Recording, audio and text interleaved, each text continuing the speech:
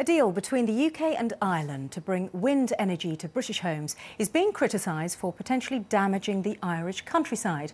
The deal, signed today, will mean Britain gets cheaper green energy and Ireland gets investment and jobs. But there are concerns that it will lead to the construction of some of the biggest wind turbines in the world.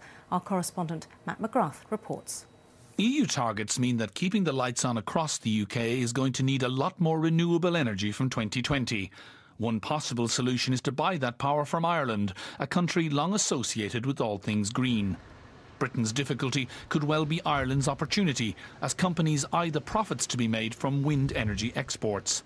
They believe they can provide 1.5% of UK energy needs from Irish wind by 2017. They are planning to put turbines all across the flat, boggy Irish Midlands. But there are worries that the wind in the bogs is often too slow to generate power. Some much larger turbines will be needed.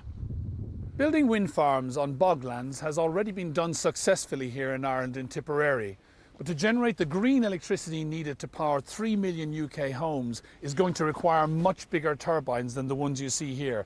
In fact, it'll need some of the biggest ever built in the world.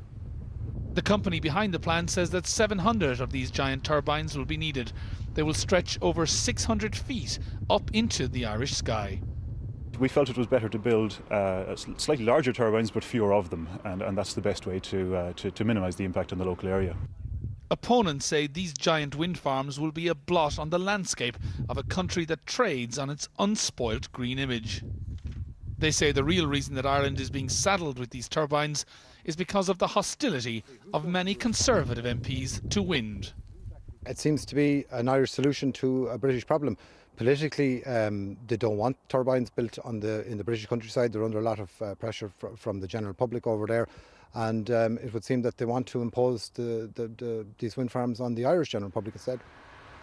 Ministers say today's agreement is but a first step to a different type of power sharing agreement between the countries. And no definitive decisions have been taken yet about how the Irish wind energy will be generated. Matt McGrath, BBC News, Tipperary.